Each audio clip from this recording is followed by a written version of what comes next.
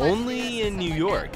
Pedestrians in Manhattan's Times Square witnessed some unique scenery this week, which would perhaps make even the most jaded New Yorker who's seen it all look twice. Controversial street artist Andy Golub took full advantage of his freedom of speech rights by covering nude model Zoe West with body paint right in the heart of one of the world's busiest tourist destinations. There's really not a lot of things that I would do putting myself in that kind of harm's way, but I'm very passionate about my art and expression, and so I'm not doing anything illegal. If it was illegal, I wouldn't do it. And for those who are wondering, yes, Golub is correct. Women are legally permitted to publicly appear topless in New York State, although few have taken advantage of the law in such a manner.